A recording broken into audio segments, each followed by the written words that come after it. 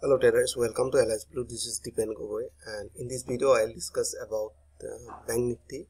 So this is Bank Nifty 4-hour chart. So here we can see this is a Bank Nifty given a two range here. One range is there. This was our first range, right? So here you can see first range is showing 31,369. and another range is showing around 31,800. so next range is showing here. This is our range, right? This is our range. So next range we have seen here 30,600 or 30,700, right? And next range is this one, 31,300. so we are expecting the price will run in between this range, right? Now you can see here after breaking this previous resistance line, so you can see this is a higher point. So after breaking this higher point, price just giving a correction here. So you can say like a price consolidation. So from this area you can see they are forming a support right now. That one a resistance line here, right?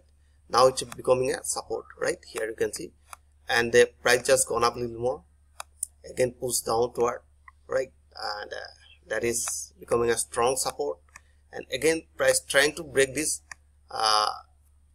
Again price is trying to push up toward this previous higher point, right? So if today break this level around 31, so we are confirmed that price will go up, right? So it will be complete, they will complete their consolidation price, right? So we are expecting if the price goes up and break this like a previous high point, so we'll go for buy, right? So now this is pattern because it is a large range. Right now price is running like that, so that is why we have to a buy signal, right? So let's see in a small time frame for our entry and exit. So let's see in a small time frame like 15 minutes. So here you can see yesterday I given this resistance supporting line, right? So here you can see this was a supporting line, right?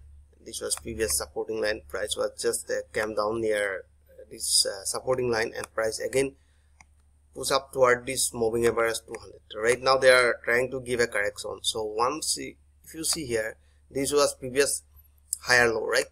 So just they broke this higher low. So we are expecting if price gives a correction, and here you can see this is becoming a supporting line, or they might reverse toward this area. So it is a high probability to go again as this 31,300. So we are looking for a buy opportunity in this area around 30,600. Or here you can see this is this Ishimoku line. I placed this one Ishimoku 60 Kizusen line, 60 day period. So if they from here supporting level, so we'll start buying from this area. So we are looking for a buy opportunity, right?